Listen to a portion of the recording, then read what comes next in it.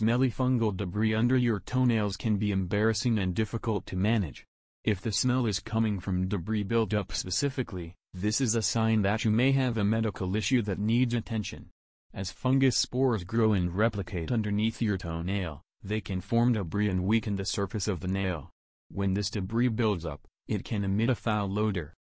Smelly fungal debris often has a worse scent immediately after the nails are trimmed.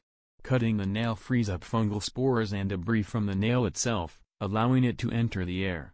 If you have noticed that trimming your nails makes your toes smell worse, this is a sign of fungus even if you don't have visible debris buildup.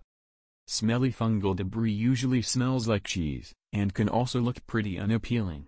The other visual symptoms of toenail fungus include discoloration and change in the texture of the nail. The texture can be a thickening, cracking, or increased brittleness of the nail. While smelly fungal debris can sometimes be cleaned out manually, this is unsafe and could cause damage to the nail or nail bed. Additionally, clearing the fungus out manually won't cure the infection. The only way to treat fungal infections is with an FDA-approved treatment by a licensed podiatrist. However, not all of these treatments are effective or safe. Oral medications can cause liver toxicity and aren't always effective.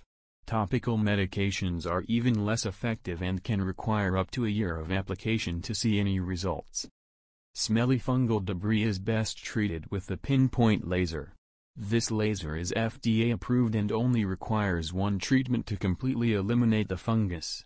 It is also safe and has no side effects. To schedule a consultation with a licensed podiatrist for the pinpoint laser, give us a call at 1-800-672-0625 or visit our website for more information.